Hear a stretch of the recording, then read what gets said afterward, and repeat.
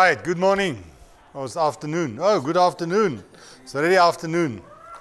All right, today we're going to start with chapter 16, the oscillator. All right, all these oscillators basically feedback oscillators. All right. In this case, we're going to make use of positive feedback. All right. We will get basically two types. We'll get RC oscillators and we'll get LC oscillators. All right. But all of those oscillators got positive feedback. All right. What does an oscillator do? The oscillator will have a DC supply, will have electronic circuitry, all right, and it can give you a sine wave, a square wave, and triangular wave, all right, or a sawtooth wave. But that's what the oscillator do. It will oscillate, it will give us an output with a DC supply. Now let's go and talk about the feedback oscillators. What is going to be the conditions?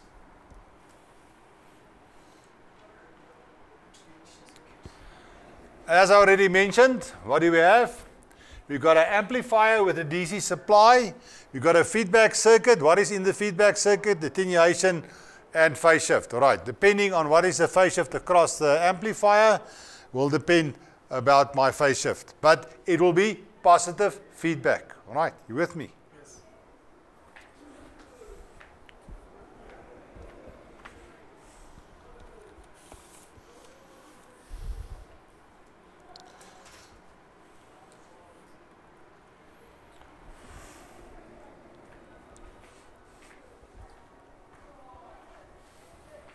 All right, if we have a look at this first figure here, you can see there's the input and the output of the amplifier in phase. There's no phase shift between my input and my output.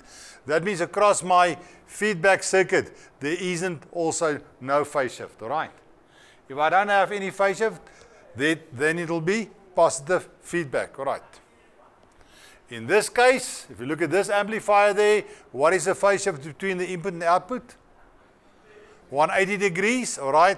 That means across my feedback circuit, I must also have 180 degrees. That means 180 and 180 will give me 360. That means it will be in phase. It will be positive feedback, all right? Any questions?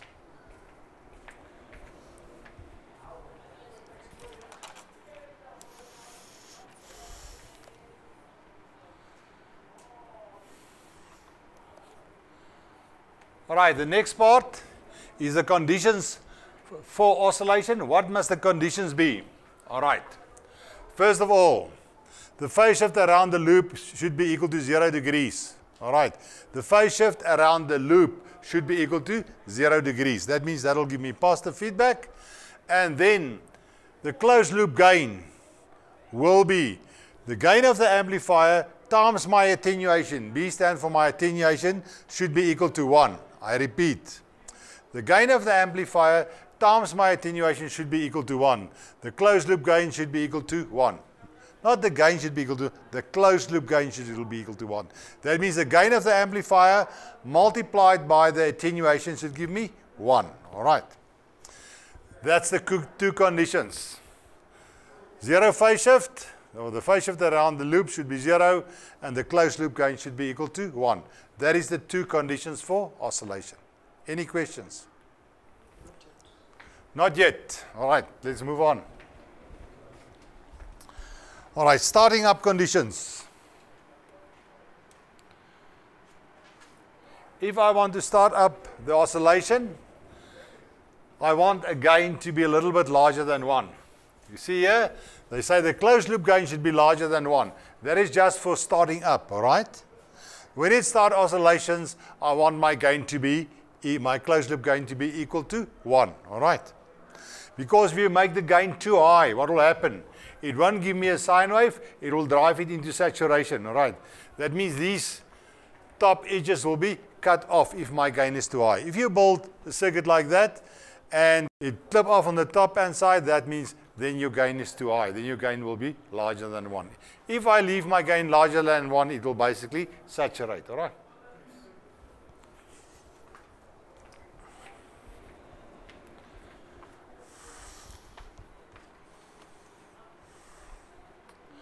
Right, 16.3. Oscillators with RC feedback circuits. All right. as I already mentioned, we get RC oscillators and we got LC oscillators. The first one we're going to talk about is going to be our RC oscillators. The first one is the wind bridge oscillator. That is a RC oscillator.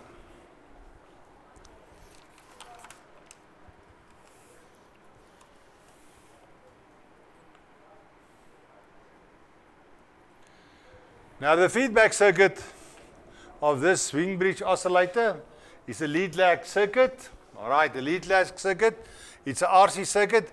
We've got a series parallel RC circuit, and the response of that will be basically a band pass response. You can see the response of that will be give me a band pass response. And the center I will have my resonant frequency. And then you can see that the output is basically 1/3 of my input. All right, I repeat. The output is basically 1/3 of my input. All right. That means that's the amount of attenuation. If we look at equation 16.1, V out over V in is equal to 1/3. The formula for my resonant frequency, 1/2 pi RC. All right. That is my of the lead lag circuit. All right. That means my attenuation is going to be 1/3. What will the gain of the amplifier be? To get a closed loop gain of 1. It should be 3. When I got a gain of 3 of my amplifier, that means then my closed loop gain is going to be equal to 1.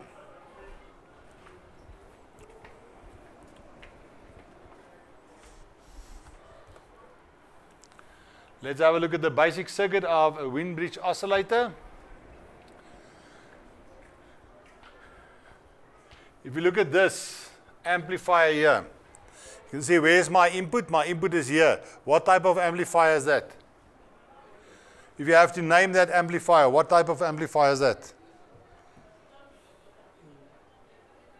Anybody? It's a non-inverting amplifier. That means my input and my output is in phase, all right? And here's my lead lag circuit. Now, if we're going to look at this circuit, there's R1 and R2, my voltage divider. Here's my lead lag circuit. If I redraw that circuit, I can get that. That's why they call it a wind bridge oscillator. This is basically a bridge connection, all right? There's R1, R2. Let me just show you how do we get that. If you look at R2, it's connected to my reference.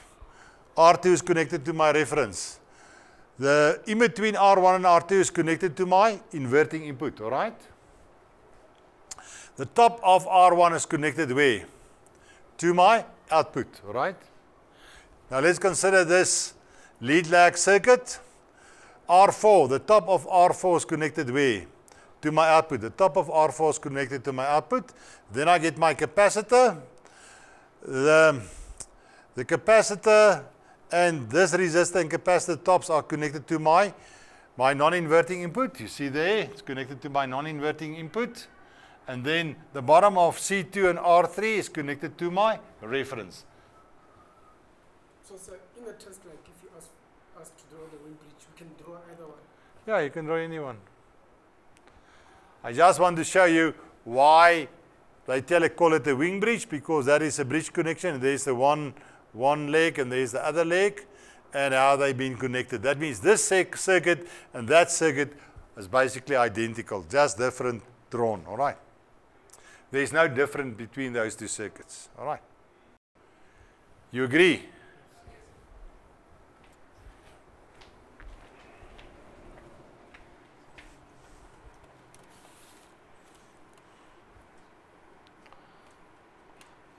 All right, here again they give us the closed loop gain of a non-inverting amplifier. You know that formula. The closed loop gain is equal to 1 upon my attenuation is 1 upon R2 divided by R1 plus R2, or it's equal to R1 plus R2 divided by R2. All right. That's the formula for the gain of a non-inverting amplifier. All right, first of all, they say the phase shift around the loop should be equal to 0 degrees. There's the feedback circuit drawn. The positive feedback loop, phase shift should be equal to 0 degrees. And here they say the loop gain is equal to 3 times the third is equal to 1. That means the gain of my amplifier should be equal to 3. 3 times the third will give me 1.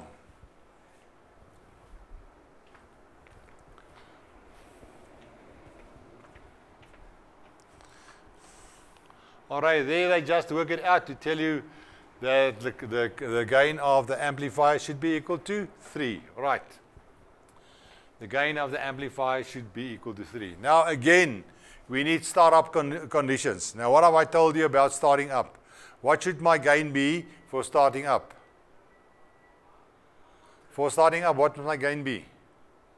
The closed loop gain should be larger than 1 for starting up conditions. And that brings us to the following.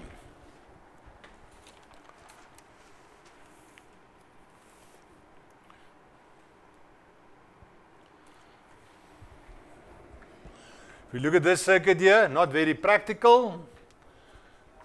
They say the loop gain should be larger than 1. That means if you make R2 variable, I can increase my gain. And that's for starting up. And when it's oscillating, I can decrease the gain a little bit to make sure my loop gain is equal to 1. But that's not very practical to go and sit there with a variable resistor to do that. All right? You with me? Yes. Now there's certain things we can do to do that. The first circuit is the circuit with two Zener diodes back to back in that circuit. Now, what will happen in this circuit? We know the Zener will conduct when the voltage go over a certain value, all right? Now, when I switch on the power, what will happen? Those two Zener diodes, will it act like an open circuit or short circuit? Because we're starting up, the circuit must start oscillating. Will those Zeners look open circuit or closed circuit? It will look open circuit, all right. That means what will determine my gain? My gain will be determined by R1 plus R3 divided by R2 plus 1, all right. You with me? That will determine my gain. That means now I will have a gain larger than 1, and it will start oscillating. When it starts oscillating and the voltage go over a certain value, the Zener diode voltage plus 0,7, when it goes over that, what will happen? It will start conducting, all right. That means the one Zener diode will be reverse biased, the other one will be forward biased. Doing what? Basically short out R3, all right. Now what will determine my gain then? Only R1 and R2, all right. You with me? That means now my gain will decrease to 1. Exactly 1, or the closed loop gain should be equal to 1. You with me? Must I repeat again? When we start off, Zener diodes will look like open circuit. The gain will be determined by R1 plus R3 divided by R2 plus 1. If we go and look at the complete formula, now that should give me a gain larger than 1, all right, for starting up. When it oscillates, when it starts up, and the voltage is large enough, then the one Zener diode will be forward biased, the other reverse biased. That means that will short out basically R3, and now the gain will be determined by R1 divided by R2 plus 1. And that should be equal to closed loop gain of 1. All right.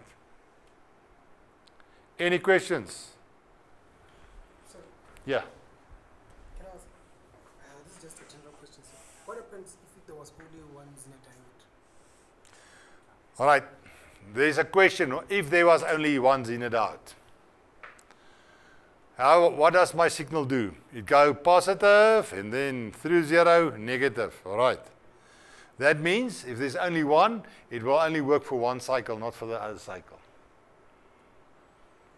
Because if the output is positive, that Zener diode will be reverse bias and that one will be forward bias.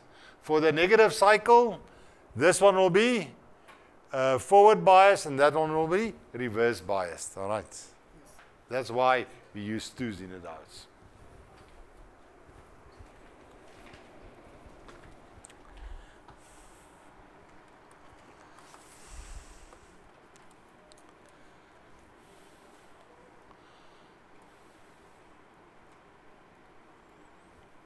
Right, the next circuit.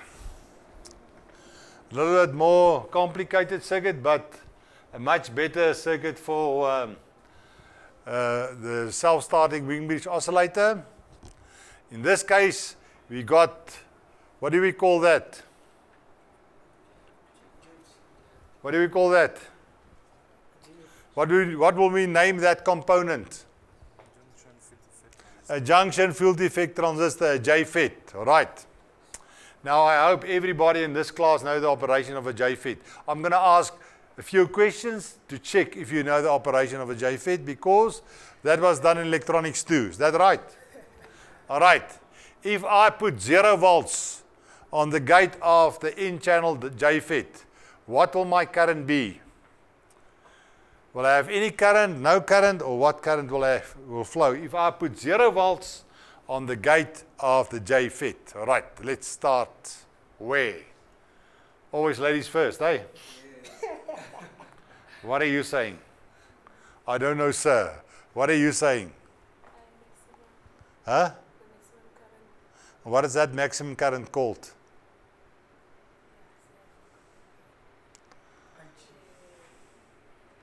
Not IG, you're talking nonsense.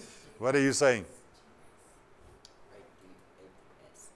IDSS. IDSS is the maximum current. IDSS. That means if I put 0 volts on the gate, then I will have IDSS. Is that a voltage amplifier or a current amplifier? Is a JFET a voltage amplifier or a current amplifier? What are you saying? Current. Do you agree with him? Yes, you agree. Do you agree with him? Do you agree with him? You don't know. What are you saying? The current amplifier. Unfortunately, all of you are wrong. It's a voltage amplifier. A bipolar junction transistor is a current amplifier because you use beta. What is beta? IC divided by IB. Here you use GM, the transfer conductance. That means this is not a current amplifier, it's a voltage amplifier. Why? Because we apply a voltage. What does the voltage do? It varies the depletion area. By varying the depletion area, it varies the flow between the drain and the source. All right. That is a voltage amplifier. All right. You with me? Now what happens here?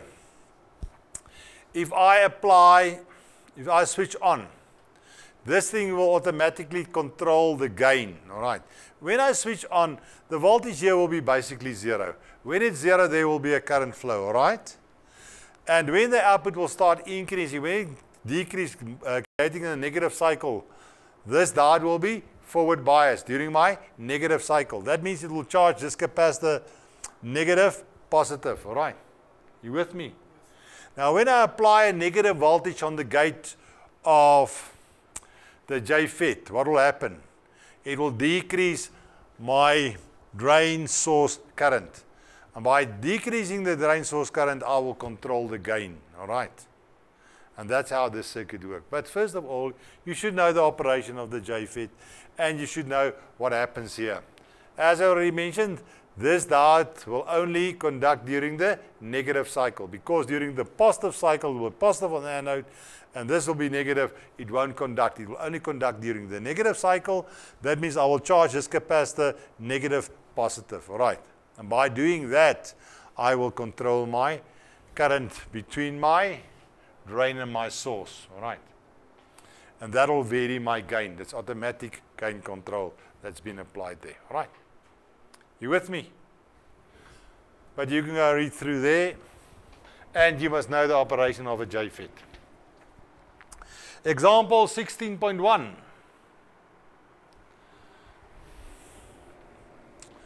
They say, determine the resonant frequency for the wing bridge oscillator in figure 16.12. Also calculate the setting of RF, assuming the internal drain source resistance, Rx and Ds, from the JFET is 500 ohms when the oscillations are stable. You also remember about Rx and Ds, all right? Electronics 2. Now they say solution for the lead lag circuit, R1 is equal to R2 is equal to R is equal to 10 kilo ohm. C1 is equal to C2 is equal to C is equal to 0,01 microfarad. The frequency is FR is 1 upon 2 pi RC, and that will give me a resonant frequency of 1,59 kilohertz. All right, that will be my resonant frequency. And then we must also calculate the setting of RF.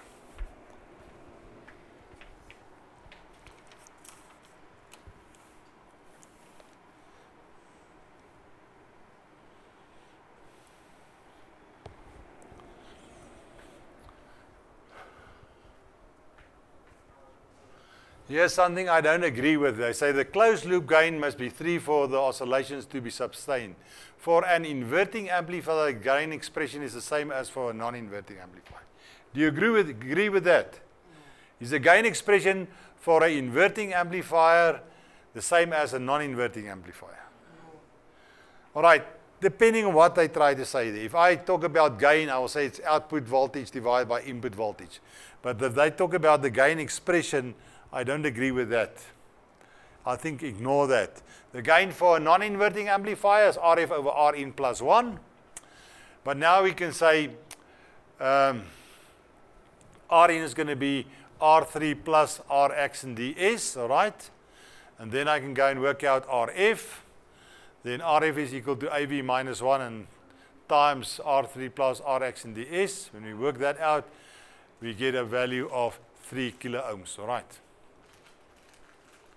You must remember those two resistors are going to be in series, all right? Because the JFET, between the drain and the source, there's going to be a certain resistance. But how does the JFET operate? If I vary the gate voltage, what happens? That resistance is going to change. Why? Because the depletion area can become smaller or larger, all right? Depending on the voltage on the gate. Any questions? Yes. Sir, is that the closed loop gain, is it always going to be a constant 3 or can it be more?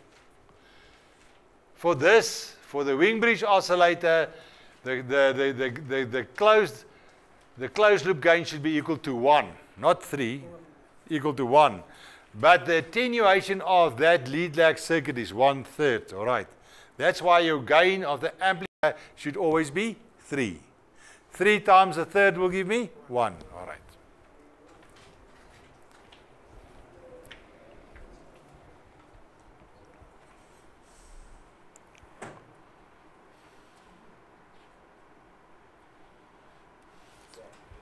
Yes.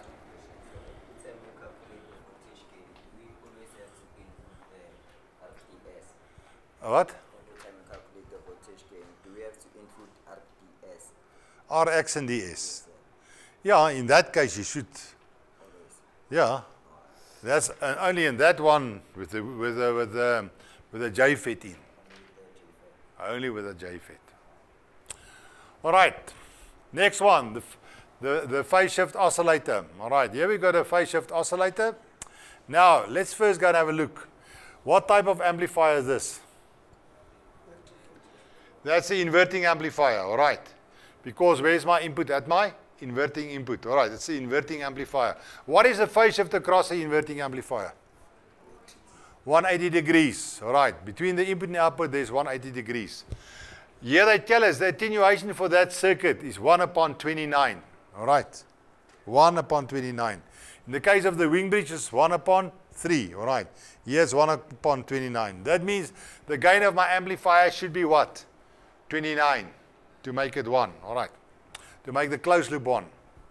Here they give us the formula for the resonant frequency, FR 1 upon 2 pi, the square root of 6, not the square root of 6 times RC. It's only the square root of 6 times R times C. You with me? That square root sign don't go across my R and my C values. Some students make mistakes. I don't want you to make mistakes, all right? Now, what is the minimum and maximum phase shift I can get with one RC circuit? What's the minimum and what is the maximum phase shift I can get with one RC circuit? All right, I'm going to ask you. I'm going to start asking. Yeah. What are you saying? Tell me what's the minimum?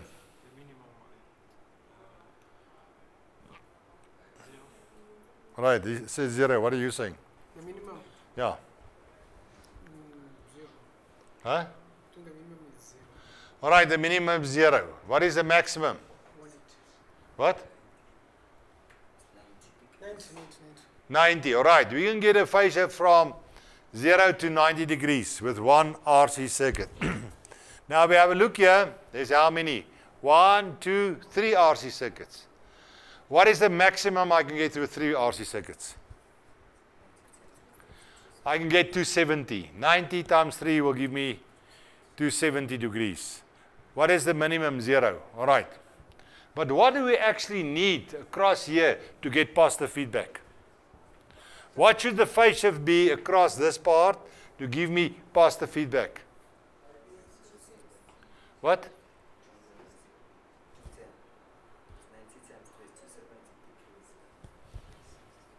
It's 360.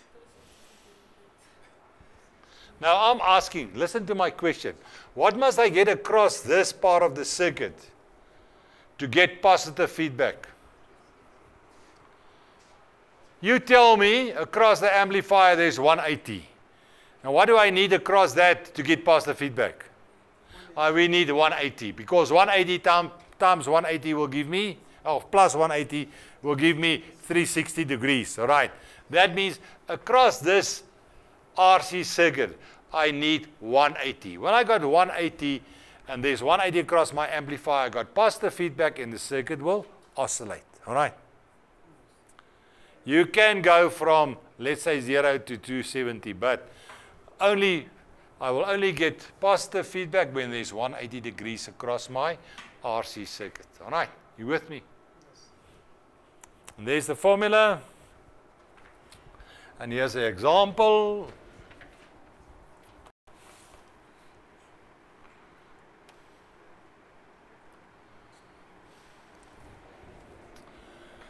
They say determine the value of RF necessary for the circuit in figure 16.14 to operate as an oscillator. Determine the frequency of oscillations. All right.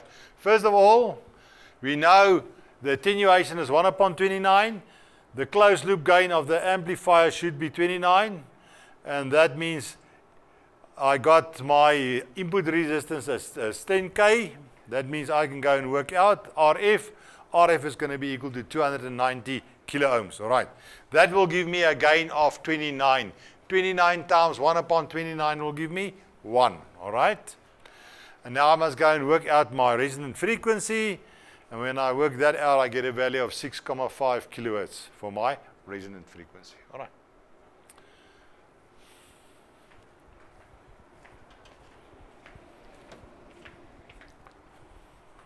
The 20 oscillator.